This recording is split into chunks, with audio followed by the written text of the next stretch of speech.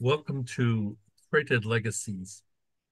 My name is Rabbi Chaim Beliak. This is a program of Friends of Jewish Renewal in Poland, Beit Polska. This program this morning, which I will introduce in a few moments, after I've had a chance to tell you a little bit about our program, Created Legacies, is part of a series that brings us together with the history of Polish Jews, the legacy of current life in Poland, with all of its complexities. Our audience are Catholic Poles, Jewish Poles, secular Poles, a host of people who are interested in understanding the whole tangle of the past and present, both in its cultural and historical aspects. Uh, our topic today will deal with one of the most important historical events that took place July 4th, 1946, and continues to have both historical and cultural echoes. We will dispense with a long introduction of our guests, but I will introduce them in a moment after I share with you just a little bit of uh, the uh, the events that are taking place in the community in Poland. Just to report that the congregations celebrated Starim recently in Gdansk, Warsaw, and Krakow, and we had very good attendance. Um, there are in Poland the same manifestations of expressions of concern about what is going on in the Middle East. There have been considerable expressions by uh, uh, people at Jagiellonian University regarding what is going on in the Middle East, calls for divestment and so forth. That's not our topic, but we do want to remark that those things are going on. We continue to be an active, progressive Jewish community and invite your uh, interest and participation in looking at our website.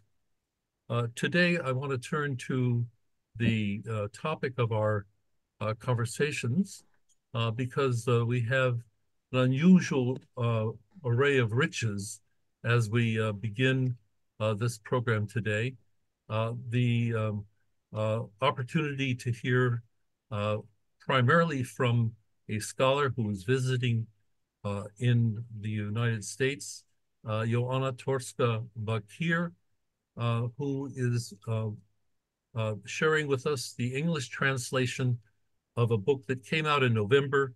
We had originally hoped that we would hear from her in February, and the circumstances are leading to the fact that we're finally hearing from her in May. Um, the subject of this book is captured in some aspect in the subtitle, A Social Portrait of the Kielce Pogrom. In that title is the very complex and I would say artistically crafted work of a person who is an anthropologist, a literary scholar, and a religious scholar. These are some of the areas that Dr. Tokarska-Bakir works in. She is a full professor of ethnic and national relations study at the Polish Academy of Sciences at the Institute of Slavic Studies. Um, she will be sharing with us just a little bit. Unfortunately, this book is so wonderfully complex and crafted that she will not be able to go into all the detail. I have read the book. I am in awe of the work and research she has done. I can only say to those people who respect the work of anthropologists, historians, literary scholars, Detectives. This is one of the finest uh, pieces of uh, uh, thinking and scholarship that we have seen in years.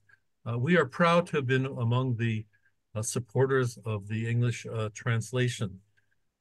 We are also going to hear from Professor Jan Gross, who teaches at Princeton University.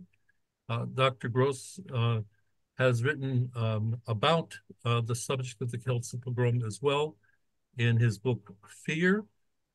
He's written widely about other topics of history. I am one of the avid followers of his books. I actually have not had the privilege to read them in the order he wrote them, but each one of them has been what I would call a bombshell in terms of opening up the subject of Polish history, Jewish history, and thought. So we're very richly endowed. I now turn the microphone over to Dr. Tokarska-Bakir. But first, I want to call to your attention that you should go to the app below that says translation and choose the language that you will want to hear.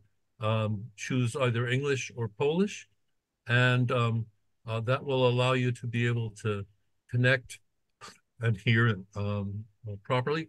At the conclusion of the presentation, Dr. Gross will respond, and then there will be time for questions. The nature of things is that we will go a little longer than we normally do. Probably we'll conclude about 11:15, 11:20. I want to thank Marżena Szymanska, who is doing the simultaneous translation, and Dominika Zakraszewska, who's doing all the technical magic that is called Zoom. Dr.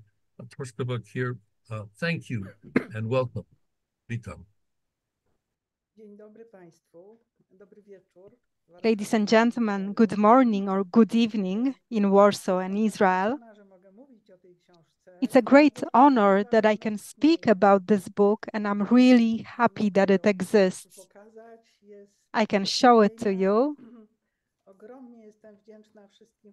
You can purchase this book. I am really grateful to all those who founded this effort, all those who wrote reviews, all those who trusted this book even before reading it sometimes.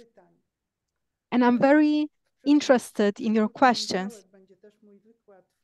Next Monday, I will have a lecture at the Museum of the Holocaust. And there I will show two recordings with the testimony of the survivors, the same ones that I'll show today. But first of all, I would like to talk about an undertaking of which this book is a part of. So I will show you the covers of three books.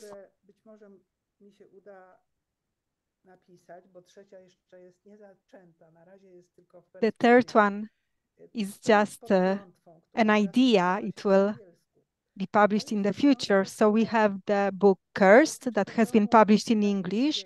The other one has to do with the Krakow pogrom, and the English title can be Charivari. And this book will be launched on June 26th of this book. It will be launched in the Polin Museum and the next day at the Festival of Jewish Culture in Krakow.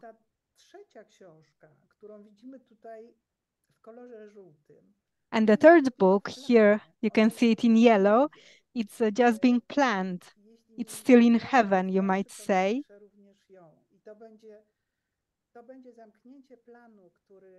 So I'm planning to write this third book, and this will close a certain project. So I want to sum up the topic of the largest pogroms in Poland after the war. And that was my intention when I started to research the Kielce pogrom.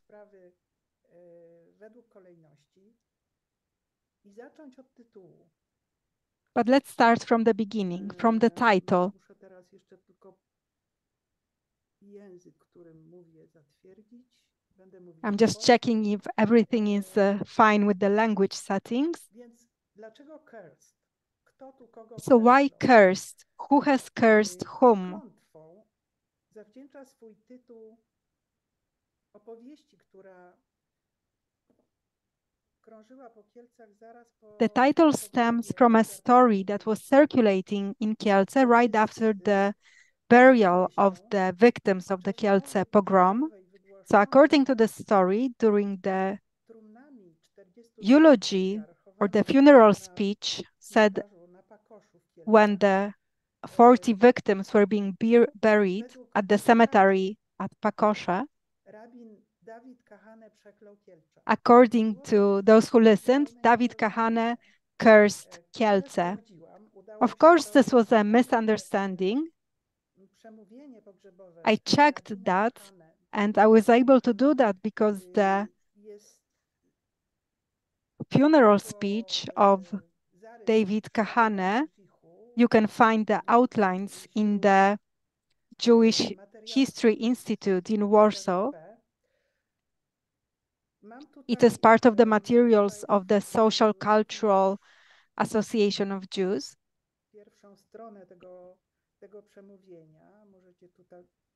This is the first page of the speech. You can see it here. Rabin Kahane przytacza słowa piątej księgi Mojżeszowej. So in the speech, Rabbi Kahane mentions the words of the 5th book of Moses. And it has to do with the situation when you find the body of a killed person. So you should bury that body. And then those standing by the grave should say, "Oh Lord, we are not guilty for the death of this man." And David Kahane said, how many of those standing here today could repeat that sentence?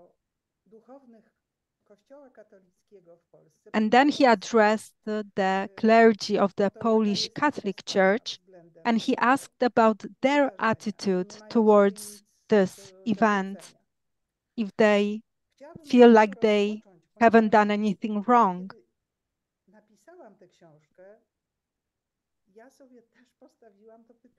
So when I wrote this book, I asked myself this question. So I asked the primate of Poland, Archbishop Wojciech Polak, and I proposed that I can go to Gniezno, where his seat is, and I can share my conclusions that stem from my research that I've done over many years. Because I believe that only the Catholic Church is able to change anything, definitely, when it comes to the attitude of Poles towards the Kielce pogrom and to the issue of Shoah in Poland. So when I sent a reminder after 3 months, I did not get a reply at first. He said that maybe I don't have to come to Gniezno, but maybe I could talk to Bishop Markowski, who is a delegate of the Polish primate for Christian-Jewish matters. Of course, I did that right away. I wrote to the secretary and I got a confirmation that my letter has been printed out and put on the desk of Bishop Markowski, who went skiing, and he was supposed to contact me when he came back from his skiing trip, but he never got in touch. And well, I'm quite embittered about that, although I didn't have much hope that such a conversation would happen. But nonetheless, I wanted to try, because we cannot reverse, take back the evil that has happened, but we can limit it in some way. How can we limit it so that it won't spread anymore? Because evil is not something that is motionless, that stays in one place. So it's about limiting evil, and we can do it by saying the truth. So that was my intention when I was writing this book, and when I'm writing the next one. It's about telling the truth. It's a kind of metaphysical intention. And that's because when you say the truth, there are some things which you may call miraculous. After publishing this book, Cursed, I've been receiving many different letters. As it turns out, also from the descendants of the victims of the Kielce Pogrom.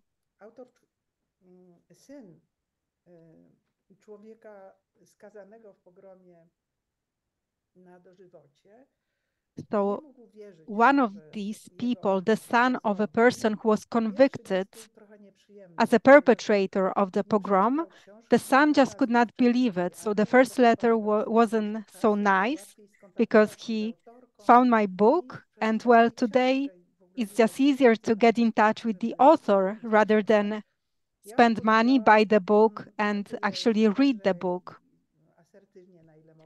So I answered as honestly and as assertively as I could. I was encouraging him to read the text about his father. I didn't have much hope for a continuation of this conversation, but I got another letter in a completely different tone. I haven't received many such letters, but a couple did. And I think there is a process going on after the publication of this book.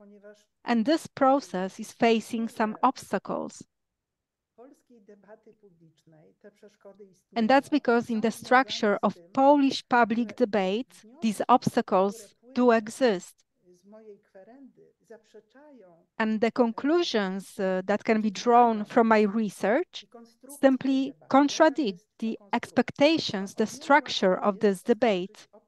And what kind of structure is it? Well, it's much easier to blame some foreign forces, to say that they just came here and they provoked the poor Poles who were so moved by this allegation that a Polish child had been kidnapped, and that's why they killed the Jews. That is easier than just to believe that it's possible that without any provocation, people will be killing Jews. That something like that is possible 1 year after the war, after such a war, after everything that happened to the Jews during that war. The structure of the Polish debate, you can say, is trying to protect those who are writing this debate, participating in it, mostly the elites. It doesn't want for the elites to have to take responsibility for this pogrom. In books that were written about the pogrom previously, there is a book published by the Polish Institute by National Remembrance. It has 2 volumes, and there were maps of Kielce, but it never showed the place where there was the Kielce Cathedral. And on that day, there was a mass in the cathedral because it was the anniversary of the death of General Sikorski. So even if some people were not allowed to enter the Planty Street region, then at the cathedral there was a mass, and they could have said some words to this mob committing the pogrom to make them stop, but we don't know anything about such words. I'm almost sure that no one ever spoke them. That's why it's so important to address the spiritual elites when we try to ask for such behaviors. During one seminary at the Museum of Holocaust, I found out some information that is close to this rejection of the Polish elites to simply accept the situation. pogromu kieleckiego. Otóż w Niemczech zmartwychwstaje ciągle od nowa zdziwienie, So że in Germany, there keeps on arising this surprise that the Wehrmacht could commit any crimes. And this surprise appears cyclically. It's a cycle. So people are surprised that the Wehrmacht could have participated in crimes, in shooting people. And we know that it happened. It's been proved.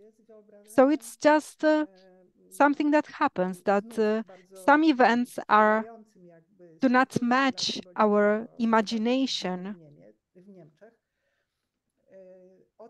do not match the symbolical structure of the public debate in Germany, that the army should be honorable. And in Poland, Elżbieta Janicka called this phenomena a cyclical surprise of the Polish intelligentsia,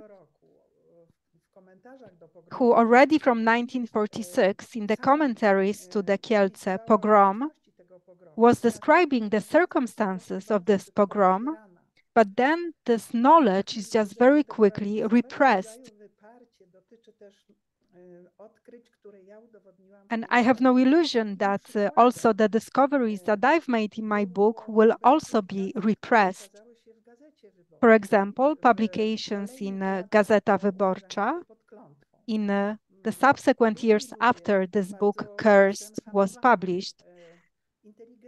Different people, sometimes very esteemed Polish intelligentsia, lawyers, people who are known to fight for the rule of law in Poland. So they were repeating all the stories about the provocation, about the bad Russians who provoked the innocent Kielce residents. So this process that we're seeing is facing many obstacles. So it's not something that goes in one direction, that is clear. It's very difficult.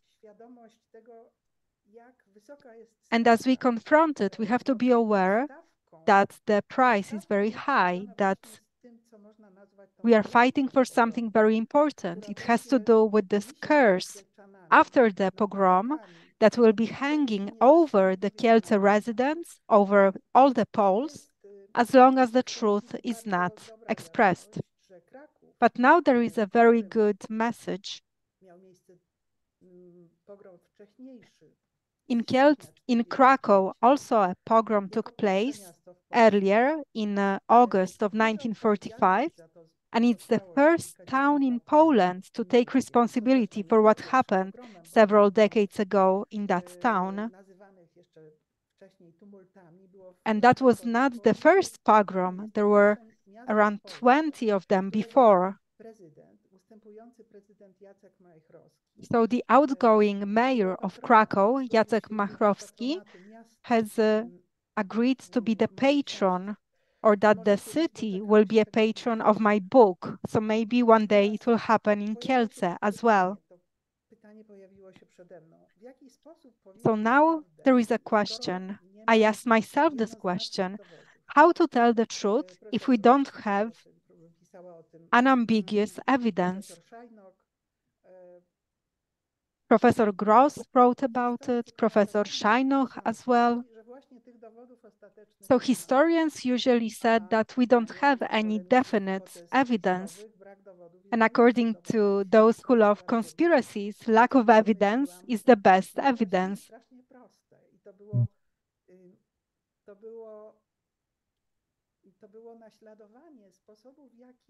But what I wrote was actually very simple. I was trying to imitate the way that crime investigators work. I was just trying to find out who was there on site. So that's my method. I would take every last name that contained any personal data, and I was checking it. It was simply researching each and every last name in the Polish Institute of National Remembrance. And I could also tell you a lot how such a research affects the human psyche. But at the same time, it gives a lot of satisfaction because, well, you find all the information, but sometimes I had to file several hundred, sometimes several thousands requests for someone to search the archives to find out who was that person, what they did before the war, what they were doing during the war and after the war. And the conclusions derived from this research were the most outstanding and extraordinary. So contrary to what is thought about the circumstances of introducing communism in Poland, so in Kielce to a small extent, in Krakow a little bit bigger, but it wasn't communists who were building, or Jewish communists who were building communism, but it was the anti-communists who were cooperating with the communist authorities. So there were some structures that allowed not even the emancipation of the Jews, but emancipation away from the Jews. And it ended quite quickly because communist Jews, even if they held any state positions below the central level, 1 year after the Krakow pogrom, as I proved in this new upcoming book, they were leaving Poland in a panic because they already understood the kind of agreement that was made with them. After the Kielce pogrom, a lot of Jews left Poland. It's estimated that it's about 200,000 Jews. And that was the end of a certain dream of Polish Jews that emancipation is possible in Poland of a kind that they would expect.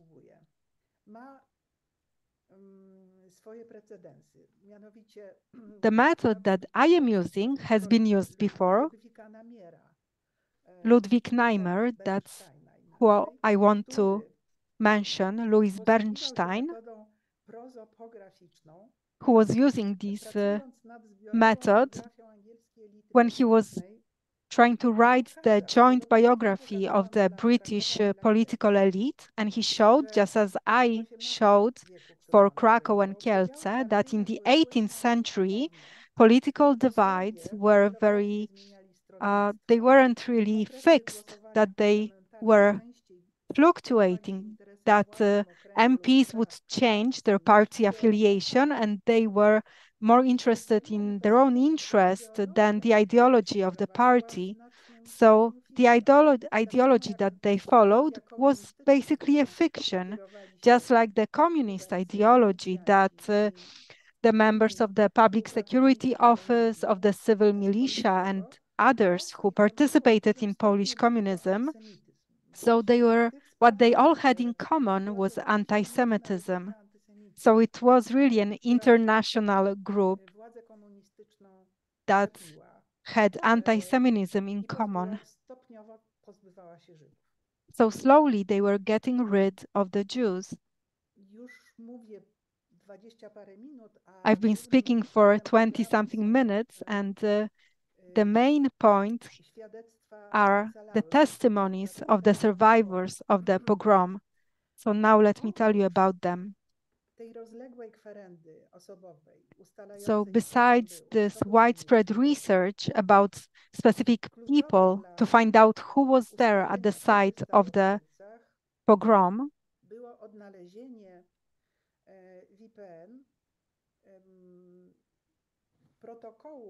another key factor was the fact that I found in the Polish Institute of National Remembrance, I found the recordings that were done in the 1990s in Israel by Piotr Miłosz and Mr. Weichert.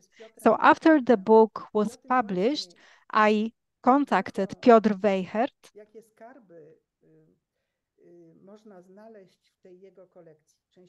And in his collection, there are some real treasures. I would like to share some of them with you. But I found out about it when this book, Cursed, was already prepared. Even before watching these recordings, I learned about the existence of Niusia Borenstein. You're going to meet her soon and see her. And her fiancé, Szmulek Nester. Exactly on the day of the Kielce Pogrom, they went for their first walk as an engaged couple. Szmulek was already a victim of the Krakow pogrom, so he quickly understood what's happening. That's why he wanted to find a safe place as soon as possible. He wanted to hide in the flat of the rabbi at the Fosha Street. It was next to the headquarters of NKVD and the command post of the Red Army. But Niusia here was very adamant and she didn't want to hide. She wanted to go back to the rest.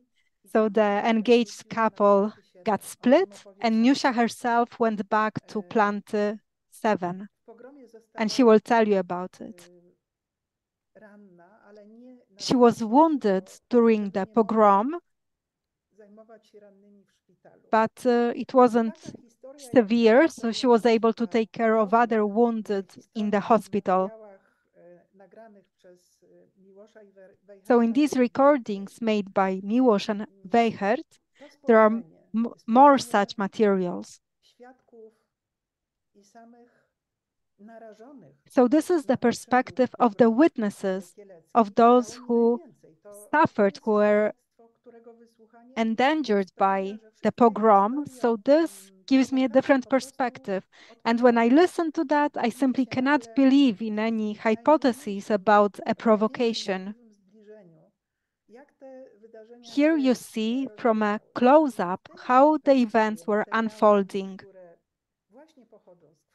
And then if you supplement them by materials found in research, because then the last names are confirmed of those that the survivors are talking about, and then we'll see what happened to them later, what was the consequence of their attitudes in the pogrom, of those who were trying to save people. And then we'll see that the story is much more interesting when we do away with the hypothesis of a provocation. So before we show the recordings, I'd like to tell you about a project that maybe will start one day if we're able to collect the funds. And I'm trying to talk Piotr Weichert into it, so that from the testimonies of the survivors to make a different kind of film, that there won't be any mention of a provocation, but will give the voice just to the survivors. And now we can rely on the research that I've done, and we are looking for the funds to prepare such a film.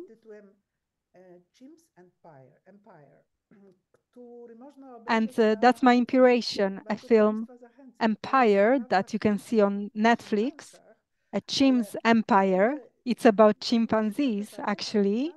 But if I remember correctly, we share 98 of DNA with them.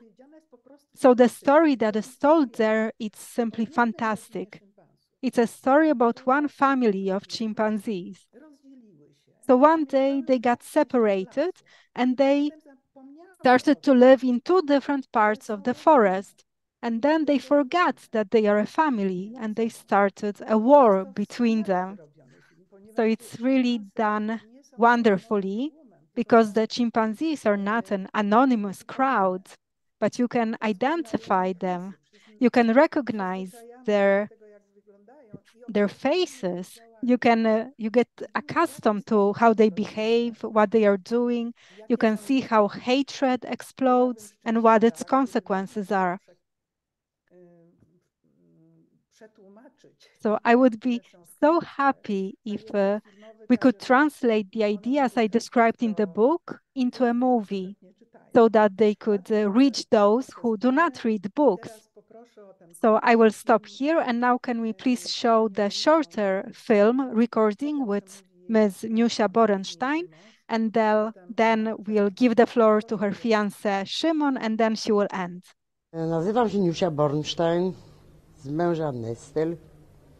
Byłam jedynaczką w domu. Mój ojciec był inżynierem. Urodziłam się w Łodzi. Moja matka była profesorem. Zrobiła dwa, tak to się nazywa? Dwa fakultety w Lipsku. Potem przyjechała do Polski z powrotem i pracowała w paru szkołach. Uczyła obcych języków, francuskiego. I byłam bardzo, bardzo przywiązana do Polski.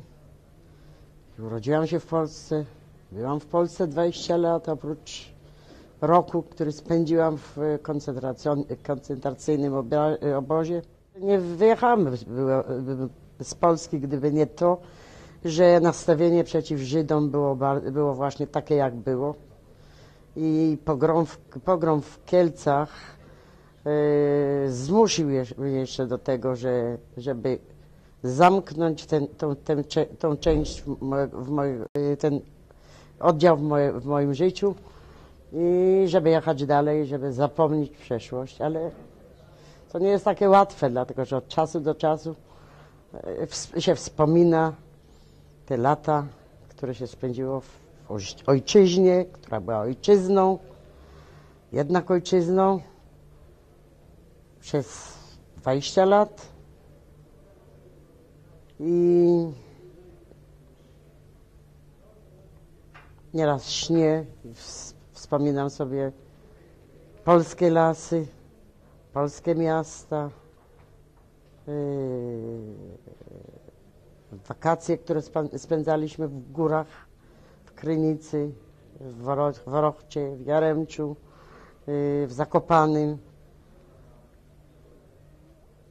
Po 5 latach getta i po roku obozu koncentracyjnego wróciliśmy do Polski, wróciliśmy do Łodzi. Byliśmy w ośrodku reproduktywnym dla młodzieży żydowskiej, żeby postarać się przygotować się do pracy ciężkiej, która nas będzie tutaj czekała i żeby nauczyć młodzież, która z nami razem będzie jechać do Palestyny, trochę o Palestynie, znaczy o Eretz Israel, jak to się teraz nazywa. Po skończeniu kursu instruktorskiego pojechaliśmy do Kielc, ja i mój mąż, żeby tam prowadzić zajęcie młodzieżą, która przyjechała z Rosji, wróciła z Rosji i która się zorganizowała, żeby jechać do Palestyny. Tego dnia, krytycznego dnia, wyszliśmy na spacer. Zostawiłam mojego męża, znaczy mojego narzeczonego, wtedy już zostawiłam go na ulicy. Wróciłam do kibucu i po drodze się słyszało te wszystkie przekleństwa, te wszystkie obraźliwe słowa. Ja nie miałam doświadczenia, ale wiedziałam tylko jedną rzecz, że chcę być razem z wszystkimi. I wróciłam do kibucu. Plac był olbrzymi, dlatego że to była szkoła tam koło kibucu. Prawda? Szkoła była. Rafał, szkoła była? Tak. I plac był olbrzymi. Po drodze słyszałam, że wszystkie fabryki zamknęli, że całe miasto poszło bić Żydów. I to słyszałam po drodze. I nie wiem, jak mi się udało przez ogromną masę ludzi przejść i oni mi zostawili przejście. Ja mówię, ja chcę tam wracać, a po co pani tam wraca? Ja chcę tam do tego domu wejść. No jak pani chce, to niech pani wejdzie. I się śmieli. Nie powiedziałam, że tam mieszkam. Weszłam do środka, weszłam na piętro, drzwi były jeszcze otwarte, ale było pełno ludzi na ulicy, znaczy na placu. Wszyscy byli uzbrojeni nawet nawet kawały wyrywali z płotów, wyrywali kawały, tak, sztachety z płotów, kto nie miał czego innego. Wszystko było uzbrojone, kobiety i mężczyźni, tak? Każdy coś miał w ręce. Ja tam poszłam do środka, nic mnie nie interesowało i weszłam na górę i się pytałam, co słychać, co wy tego. I wszyscy się bali i potem po chwili zaczęły padać kamienie. Rzucali kamienie i było tam okropne krzyki na dole było. Nie wiem, co się tam działo w drugiej stronie, gdzie byli chłopcy, ale myśmy dziewczęta, byliśmy tam w środku i jeden z naszych chłopców siedział na podłodze i miał rewolwer. I on mówi, ja będę was bronić. I były takie ciężkie drzwi i myśmy te drzwi zamknęły i myśmy jedną pryczę, były tam prycze, jedną pryczę tam na to postawiły i potem on siedział naprzeciwko drzwi. W pewnej chwili słyszeliśmy, że wołają, żeby otworzyć drzwi. No to myśmy nie chciały, myśmy się bały, zaczęły płakać. Po chwili zaczęło się strzelanie.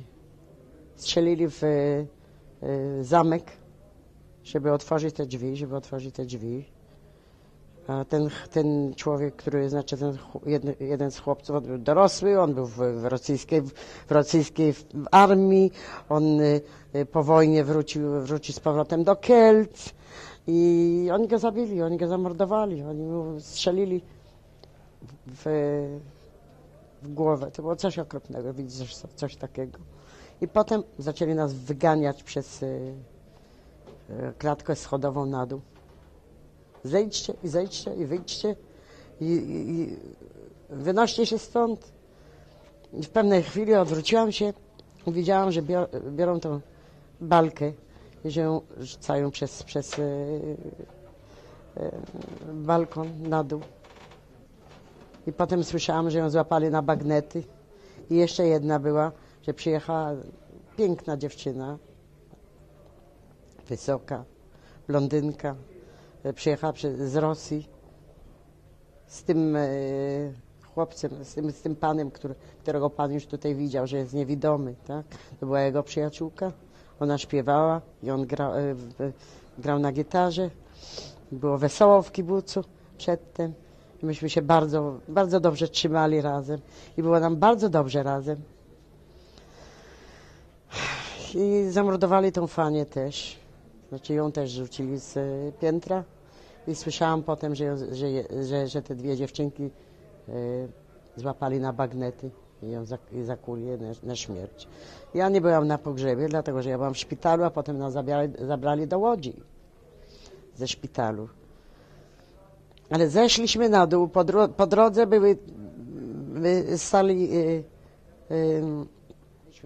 ja myślałam, że oni przyszli nas bronić, ocalić nas, dlatego że już widziałyśmy, że tutaj się dzieje coś niedobrego. To po drodze oni tak sobie, kogo trafili, to mu dali po głowie, rozumie pan? Tośmy zeszły na dół i stało tam koło drzwi, było dwóch żołnierzy, ale nie, to też takich milicjantów z karabinami i też walili karabinami po głowie. Ja sobie myślę, jak ja dostanę po głowie, to ja leżę. Ja się nie ruszam. I tak zrobiłam. Dostałam po głowie,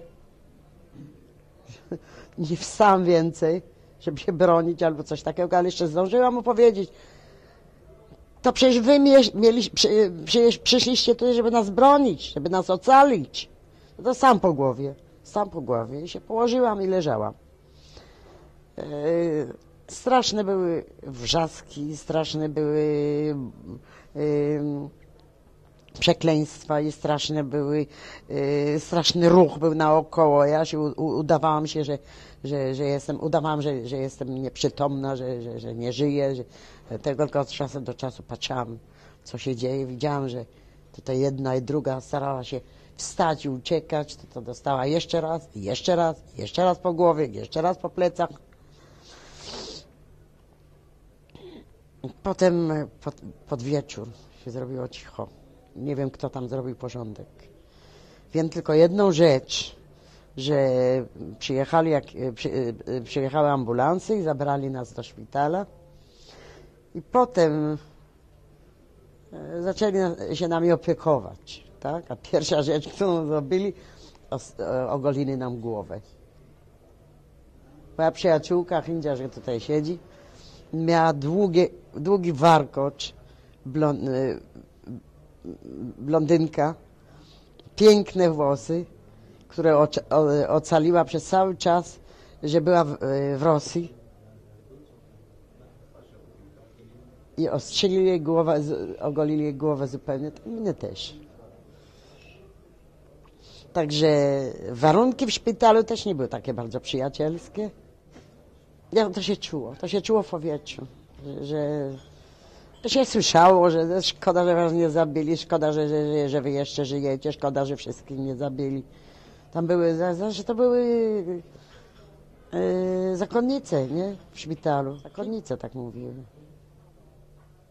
To w ogóle nie jest chrześcijańskie, żeby tak powiedzieć, że szkoda, że ludzie nie zostali przy życiu. Tak, nie powiedziała szkoda, że... Nawet pani się nie musi mną opiekować, dlatego że mnie nic nie jest. Ja dostałam tylko po głowie i mnie boli, ale to mi przejdzie. Ja tylko trochę jedyny potrzebuję. Ja wam jeszcze pomogę, żeby się opiekować rannymi. I zaczęłam się opiekować rannymi tam wszystkimi, których znałam. Karmić ich, siedziałam tam, dopóki nie przyszli, nie zabrali nas do Łodzi, do kibucu z powrotem. I to jest, powiedzmy, koniec wszystkiego. Ja myślę, że to było spontaniczne, ale to na pewno była jakaś grupa bardzo krańcowa, tak? Antysemitów, którzy chcieli doprowadzić do takiego stanu i prawdopodobnie, że to spacerowało po całej Polsce, że to byli ludzie, którzy organizowali tu i organizowali tam przez cały czas pogromu, znaczy tego samego dnia czy dzień przedtem mordowali ludzi w pociągach. O tym wy wiecie, tak? Także to było widocznie zorganizowane, ale kto to zorganizował, ja nie wiem, ale ja myślę, że to nie była rosyjska robota. Rosjanie nie lubili się mieszać. Rozumie pan? Oni może nie pomagali, tak? I nie lubili się mieszać, a nie wyobrażam sobie, że oni tam ten cały interes zorganizowali albo... Ja mówię, że to jest zupełnie polskie. Strzelania nie było dużo strzelania. Ja nie słyszałam dużo strzelania. Ale w takich warunkach nie mogę powiedzieć dokładnie, ile razy strzelali, tak? Ale mogę powiedzieć, że ludzi było tak jak maku. Tak jak maku. I wiem dokładnie i mogę przysięgać, tak, że zamknęli fabryki i wszyscy poszli mordować Żydów. I mówili to po drodze i ja to słyszałam. Ale kto to wziął do serca? Myślałam, że mówią, przeklinają, że straszą, że ja wiem co. Żydzi do Palestyny, Żydzi do Palestyny. Ta historia z dziećmi chrześcijańskimi, że się zabija na macę, to przecież od średniowiecza już idzie. Kogo można obwiniać? Kogo można obwiniać? Czy pan może wiedzieć dokładnie, kto tą kaczkę puścił? Nie może pan wiedzieć. Ale nie wyobrażam sobie, żeby Rosjanie byli winni. Rosjanie mnie wyzwolili z obozu koncentracyjnego.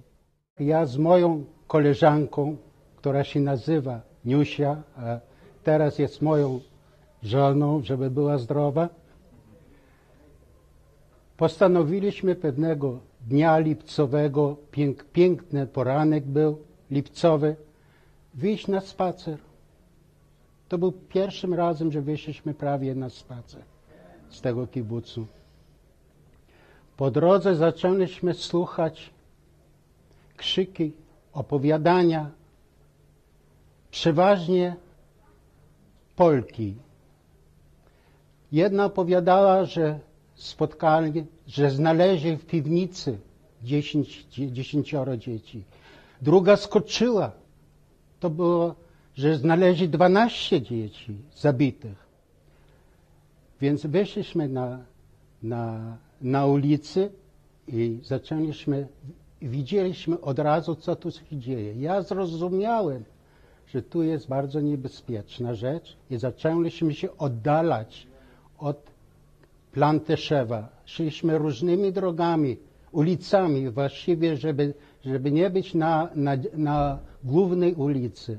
I tak doszliśmy do głównej ulicy, gdzie była UB i gdzie Rosjanie byli.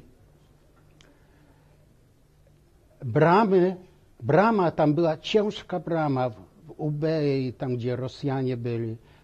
Ciężka brama i ta brama była tym razem zamknięta. Ja wiem, że na tej ulicy mieszkał lekarz nasz z kibucu i od czasu do czasu szliśmy tam, to zawsze ta brama była otwarta. A w tym dniu była zamknięta brama na 10 spustów. I ja do mojej koleżanki, do Niusi powiedziałem, wiesz co, może się ukryjemy gdzieś tutaj będzie bezpiecznie, bo tutaj Rosjanie są, tu jest UB, tu na pewno będzie bezpiecznie. Ja tak patrzę się i tam jest jeszcze jedna brama maleńka, malutka brama taka i tam od czasu do czasu ta brama się otwiera i wchodzi jakiś Żyd. I potem jeszcze raz ta brama się otwiera i znowu tam wchodzi Żyd. A ja mówię do mojej koleżanki, Jusia, chodź wejdziemy tutaj też. Jak ja do niej powiedziałam, to ona mi powiedziała, to ja wracam, wróć ty też. Co będzie z wszystkimi, to będzie ze mną też. I nim ja się zorientowałem, co tu ma być, Niusia już nie była. Ona wróciła. Mogłabym jeszcze długo komentować te nagrania i pokazywać. I could give you many comments about these recordings. I could show you more of them, but I'll just say one sentence. It's a very ironic moment to listen today to this when Jews hear that they should go back to Poland. Thank you very much. I want to thank you, Joanna, for your very moving report. I read the book, but I did not see this verbal film, which is particularly shocking. I want to now turn to Dr. Gross for his reaction, which will also be delivered in Polish. And I'm sure that people are sharpening their pencils. They can ask questions on the Q&A form or on the chat. Dr. Gross?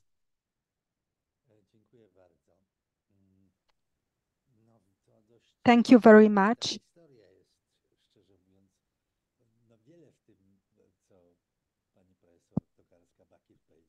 It's quite an extraordinary history. A lot of the things that I heard are quite surprising to me, I might say. But they are also convincing.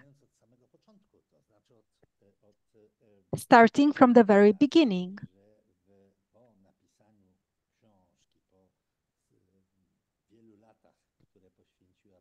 So from this declaration that Professor Tokarska-Bakir has dedicated many years to researching this topic, and she believes that the right way to somehow disarm this issue, to neutralize it,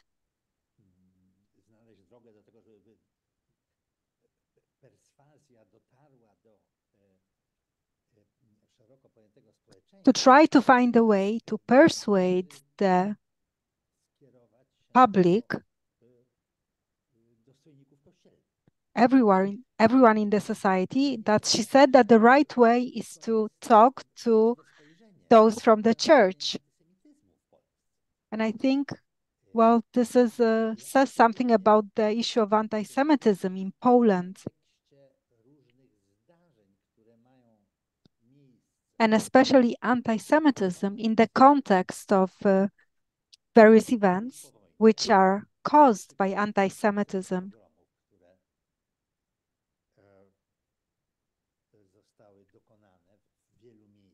So there was a series of pogroms right after the war in different places in Poland. But also the behavior of the widespread Polish society during the occupation towards the Jews, and the persecutions that were inflicted on the Jews by their neighbors.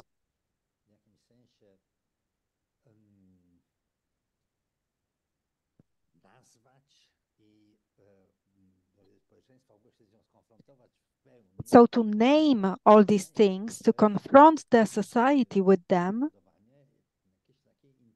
I believe that the right way is to somehow motivate an intervention from the church. And that's because, in my opinion, the church is, in a very deep sense, responsible for what happened. First of all, because of the anti-Semitic message before the war.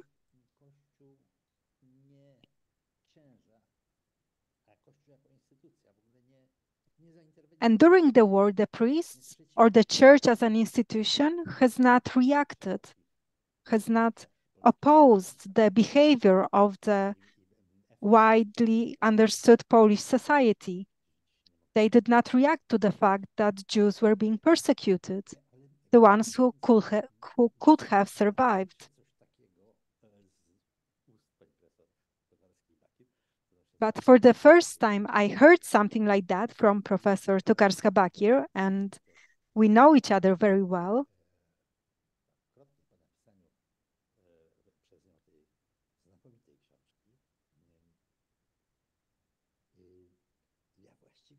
And we spoke several times after she wrote this great book. And so I have a question to Joanna. So how did you imagine a conversation with the primate of Poland? What did you want to tell him? And what did you imagine that he would reply? That's the first question.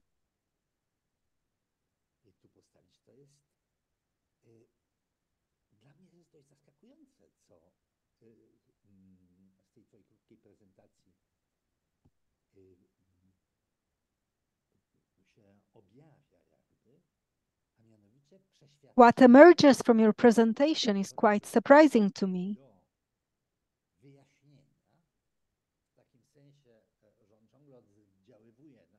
And namely the conviction that there is a problem that needs to be solved, that it's still impacting the societal imagination.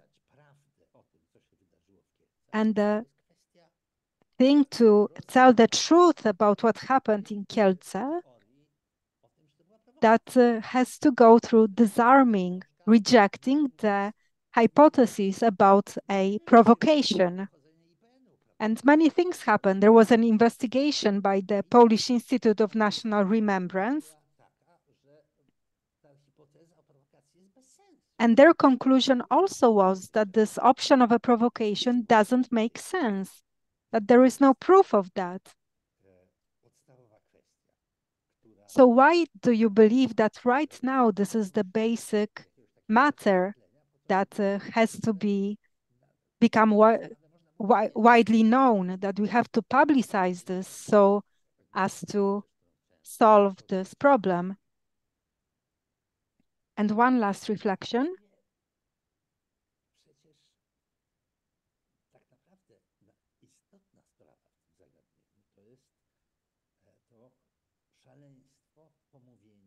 What's actually important in all of this is this madness of the accusation of a ritual murder, of blood libel. And this was so deeply rooted, it was just viewed as something obvious in white societal circles. And you, Joanna, know about this very well. You've conducted large ethnographic studies even before you wrote the books.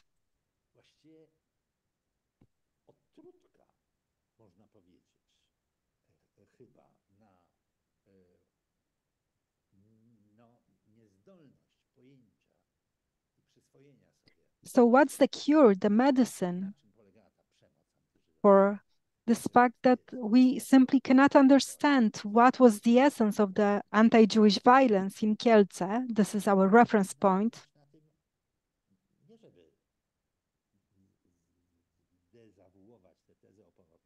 So I guess the cure should not be disavowing the option of a provocation, because there are no arguments to uphold that hypothesis.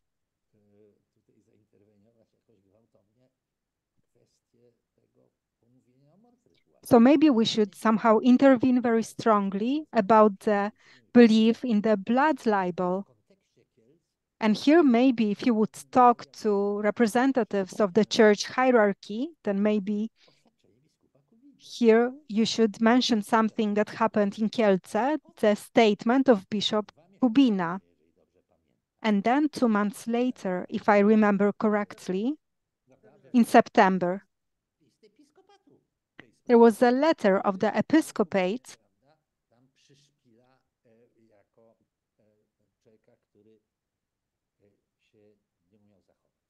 and they are criticizing Bishop Kubina as someone who just behaved badly. So it's just a bunch of reflection. It's all very interesting and very surprising to me.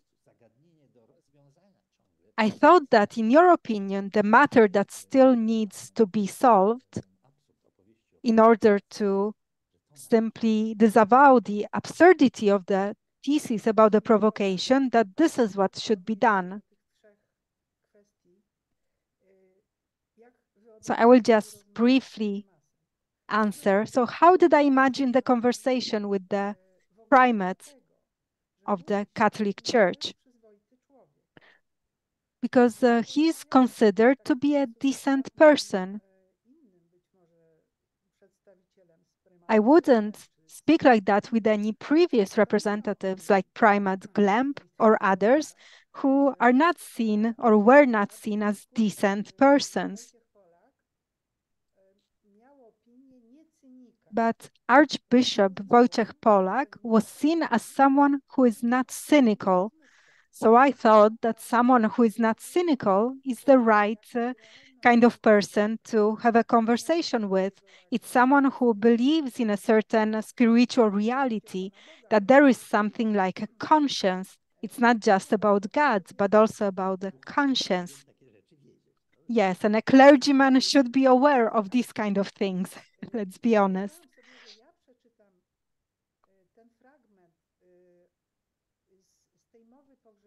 So I imagined that I would read the passage of the funeral speech of Rabbi Kahane, who was asking the Polish Catholic clergy, "Where are you?" And I'm sure he doesn't know that there was such a question to the Polish church. So now, after so many years, this woman comes to him and now she's saying, "Please answer this question." That's how I imagined that meeting.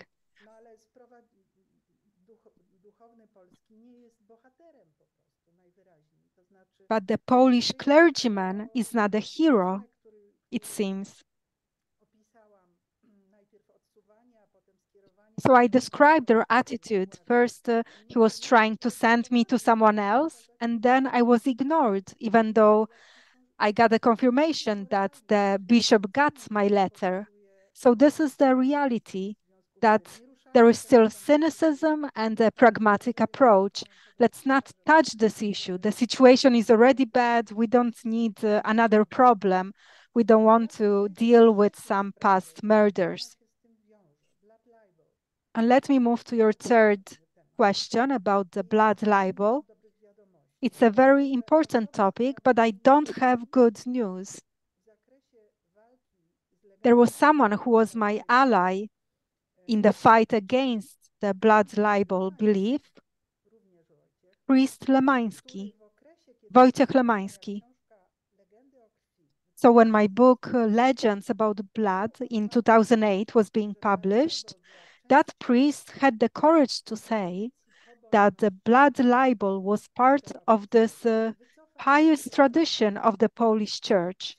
But now he withdrew from that opinion. Priest Lemański was persecuted by the church. He was suspended. He was threatened that he would be kicked out of the clergy.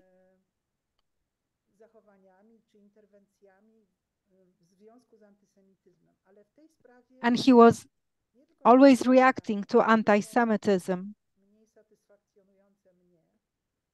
So here he changed his opinion to one that I don't like so much, but I think he accepted this line of argument of the church, that the church is not responsible for the blood libel. And this is madness, because since the 12th century, from William of Norwich, this was an official story of the church. And I proved in my book that in 1946, Bishop Radoński, under communist rule, he repeated some of these legends, even at a time when church publications did not fall under communist censorship. So this was an official statement of the church that Jewish murdering of innocent Christians is actually true. And today, when there is a rise in anti-Semitism, also in the United States, this is relevant. But I'll tell you what I found out in Princeton. When I got a scholarship of the European Commission, and I went to the Institute of Advanced Studies, my director, Didier Francais, a French anthropologist, he criticized me for the fact that I am criticizing the peasants from Sandomierz, a Polish small village, who believe in a blood libel. He said, I am criticizing my information sources. Because he said, how do you know what happened in this village of Sandomierz several hundred years ago? Who knows what happened in the past? So imagine when in the small village of Sandomierz you hear about blood libel, and then you go to Princeton, and a French anthropologist who is the head of the social studies school tells you that it might have happened. Simply this lack of knowledge why blood libel is actually libel and not like vengeance about the Jews, this knowledge is just not available to some renowned anthropological researchers, scholars. So in my thinking, I'm going back to some traditional authorities, because I think that without them, like the Polish Catholic Church, the people who tell you that, well, there must be a grain of truth in every legend, that such people will keep on talking that there must be a grain of truth in such legends, even if they have a PhD, like this French gentleman. He doesn't understand that we speak about a libel because it's never been proven that any Jews have ever done that for religious reasons. But he just put forward this thesis that, well, Jews also could kill a child. But this is not blood libel. So we are just facing some demons of the dark. It's this peasants or popular ideology who just doesn't understand what is modern science, that there is this threshold of proof, that you need to have some evidence that this is important. And here I'll answer the other question about the provocation. It's not just Polish peasants who are backwards, but also lawyers and so on. They would also repeat ideas about the provocation, even though Gazeta Wyborcza, the most widely read newspaper that's read by the intelligentsia, and Gazeta Wyborcza, this newspaper, was discussing my book, but Jacek Dubois 3 years later was talking about the provocation. Irena Grudzińska, on my request, wrote to this lawyer, and she told him that this has been researched and there was no provocation by the NKVD, that this is foolishness. And this lawyer said he's not a historian, he apologizes, but he did not say that publicly. So this year, in the Gazeta Wyborcza newspaper, there also another statement that there was a provocation in Kielce appeared. It was written by someone who edits the history part of the newspaper, and I asked them to take that back, and they said, okay, we don't know where this came from, so we won't publish that again. But there was no explanation that, look, here is a book that dispels that idea. So it's simply a fight with some dreams, with the imagination, and people will not stop dreaming. Yeah, it's a madhouse, basically. That's why I went back to this idea to ask traditional authorities.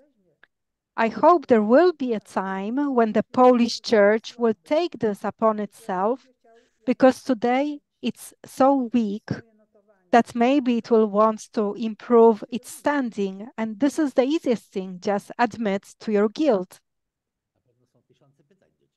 And I'm sure there are thousands of questions that people want to ask you, so I will leave the space to others. Yeah, so now it's time for questions. Will Dominika moderate the questions?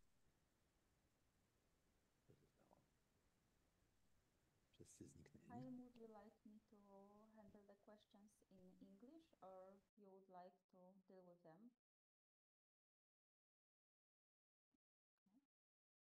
Ja pozostanę może przy polskim, ale mogę... Yeah, so Professor Tokarska will stay on the, she will speak in Polish, but she can listen in English. Okay, so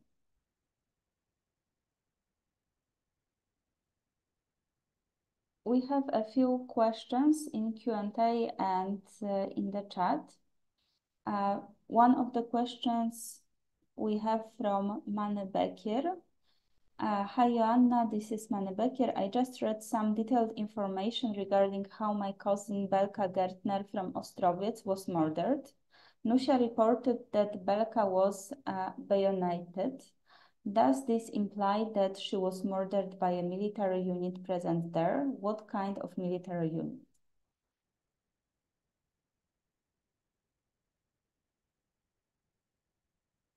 Jeśli chodzi o Belkę Gertner, to również As to Belka Gertner, also in the testimony of Nusia Borenstein, there is a statement about the bayonets. There were no witnesses, so I was not able to establish whether Belka was the one who was thrown out of the balcony or whether this was another person that hid in a cellar and then she was beaten to death by a soldier. Jeszcze powiem o tym, że Belka Gertner razem z Rachelką Zander And Belka Gettner, along with Rachelka Zander, they came to Planter Street from the village Busko.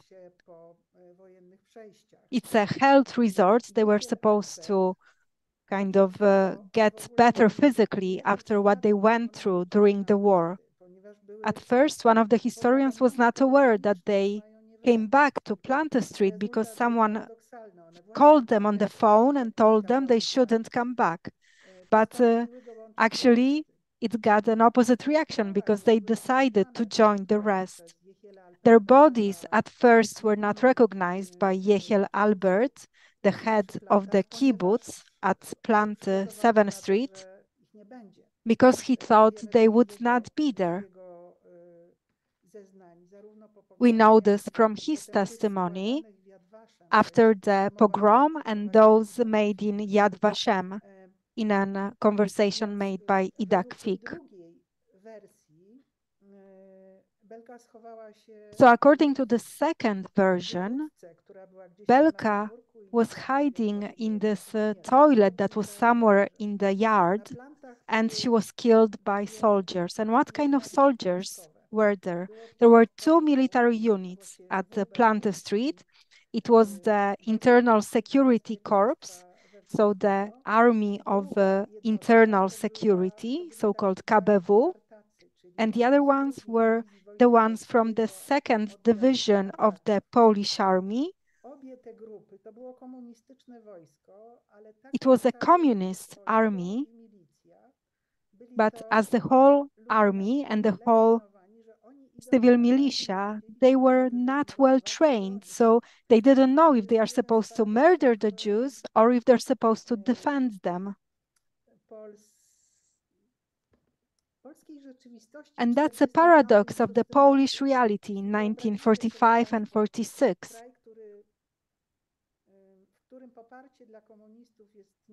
So imagine a country where there is almost no support for the communists, and suddenly there is a mandatory recruitment to the militia, the civil militia, or to the army. So the civil militia was more convenient. You had to sign an agreement for a shorter period. It was easier to get out of it. So it's a situation when you're hiring people who are your enemies. So trying to control such a group is basically impossible. These were people without any training. As I was able to prove through this method of detailed research of their biographies, quite often they would kill Jews during the war. They were in partisan units that were killing Jews, and often they joined the civil militia so that their atrocities would not come out. So the motivation is obvious. This was a group that could not be controlled, and it would not do what we wanted them to do. So on July 4th, some reinforcements were sent from Warsaw, from Góra Kalwaria, and then there was the Soviet army. Unfortunately, we have to say that the Russians actually guaranteed the end of this massacre of the Kielce Pogrom. And if we take into account the attitudes in Poland towards Russians, and the Russians in this situation actually acted decently, although in the Krakow pogrom it wasn't like that, because there they were actually beating the Jews. But this shows why this option of a provocation is so attractive to Poles. Are there any more questions? There are more questions, and I must intervene. I want to acknowledge that there is a very complex question that would require a full seminar. It's in chat. I want to read the questions and acknowledge that they are questions that we will deal with in future seminars. But first, I want to thank our speaker and teacher to whom we are in great debt, Joanna Tokarska-Bakir, for opening up this important topic for us. I must say, as a person who was the producer on a film that deals with the issue of how people are reacting in the city of Kielce, I was a producer on the film Bogdan's Journey. Your idea that somehow we would let just the survivors speak and to put a film together like that, I thought when you voiced it was problematic, but when I had to listen and read just what was said, I began to understand the power of, because I've heard so many of the descriptions and heard so many of the testimonies. I was not aware of, had not seen Nusha's testimony and had not seen her husband's testimony. I had read them in the book, but to see them is very different, very powerful. Thank you so much, Dr. Tokarska-Bakir. I also want to thank Dr. Gross for participating with us. This has been a very important session for us, I think, especially in the context of what we are experiencing now in America. We cannot help but listen to your words and think about these issues with a second set of ears and with a second set of eyes as we watch what's happening on campuses and think about manifestos and so forth.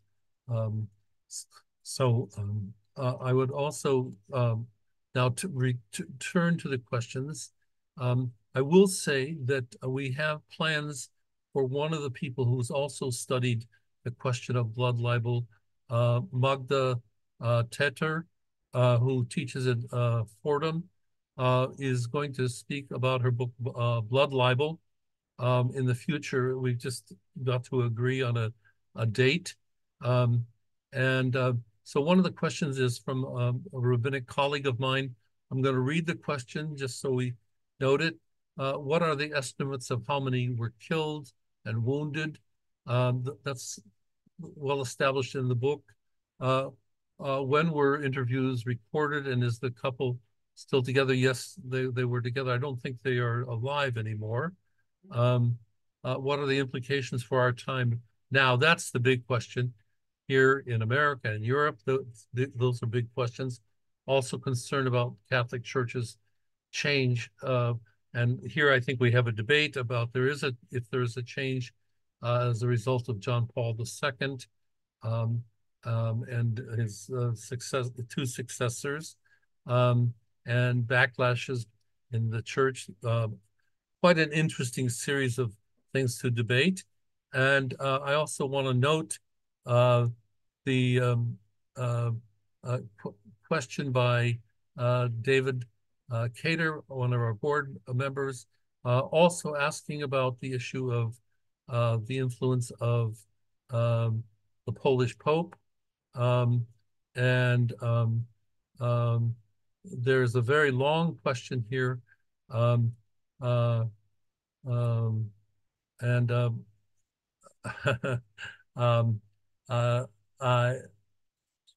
see that this is a very complex question. So I will just say that people are welcome to read this question. It asks the question about the issue of the provocation. And I want to acknowledge Yona Bookstein and his question. It's not so much a question, but just a repetition of what we feel at the conclusion of this very interesting seminar. which is thanks, and thanks to Yona for his question. As usual with the very good seminars, it demands one that people go read the book. And it leads us back to the fact that we have intention, Joanna, to support and be involved with the second book and the third book. Please keep us informed. We invite you back already for a report. And don't wait for the translation. Maybe we can get a head start on a report on the book on the second book is on Krakow, and the third book is on the city of Pogromu Rzeszowskiego. About the pogrom in Rzeszów. Rzeszów, right? Rzeszów. So please, we should maybe hear about that before they get translated into English. I want to note that normally we have two people who do the translation. Today we relied on the very good translations of Marzena Szymanska, and she did a wonderful job of translating from Polish to English. Normally she's translating from English to Polish, and we thank her for her very good translation. We will be convening in June. We're still working on the exact date. The conversation that we're planning is actually a conversation that will deal with the question of the date 1968 and the issue of the invitation to leave Poland that was given to Jews, and the question of who will speak and how it will be structured. We'll be informing people, and we ask you to get on our mailing list and to support our work financially. That's very important. And again, thank you to Dr. Gross, to Dr. Joanna Tokarska-Bakir. A special thank you to Dominika. Stay hydrated there in India, and we wish everyone a good day. Warmest regards to everyone. Take care.